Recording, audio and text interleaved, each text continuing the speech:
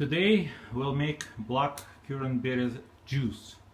I was given actually 3 bags of 25 kilos each of this black currant berries, and I decided to do some liqueur, and now with the rest I'll do juice.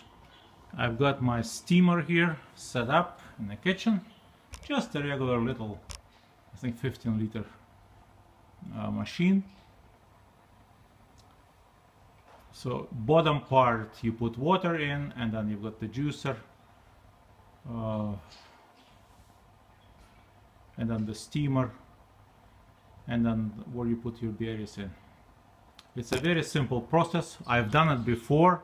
It tastes excellent. So after a while, it's probably an hour, I will show you the finished result. So the top part of the steamer I filled up with berries. So that's where the berries go. Then the middle part is where the juice will stop, and then the lower part is where the water is. So basically the water is boiling, the steam comes up here, and then it extracts the juice from the berries with the steam, and then it comes out of the spout into here. That's where I cool it down a bit before I put it in bottles. And it's good for, last time I did it I don't know, in the fall sometime, and I'm still drinking it. Very good juice, nothing added to it, pure juice, no sugar, no additives. The reason why it lasts so long is because it's pasteurized. Basically the temperature reaches 85 degrees Celsius, and that's good enough for the juice to pasteurize and to keep for a long time. Alright, so we've just started. Within an hour the juice starts flowing, and I'll show you how it looks like. So half an hour later, the juicer has been going for half an hour. We've got the first juice. Here it is. I can smell it. And that's how it looks in a pot. Yeah. The mass is reducing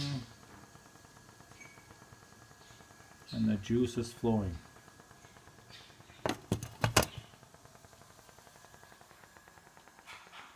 So I let the juice usually cool down a little bit before I fill it in bottles.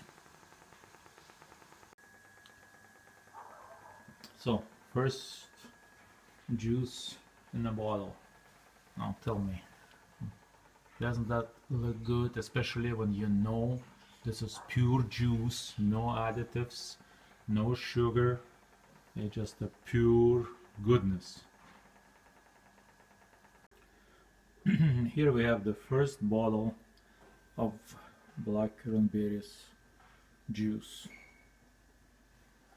1 liter of health, 1 liter of taste, 1 liter that can keep for over a year. And now we'll see what's happening in a pressure cooker. In a juicer. So you see the berries are being reduced to pulp.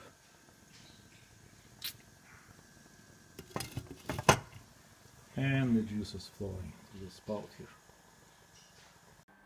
Here you see the result after 1 hour of steaming the berries. We got 2.5 liters of blackcurrant juice, blackcurrant berries juice. And here I've got the next pot going. This pot takes 7 liters. 7 liters of berries, 3 liters of water gives you 2.5 liters of juice.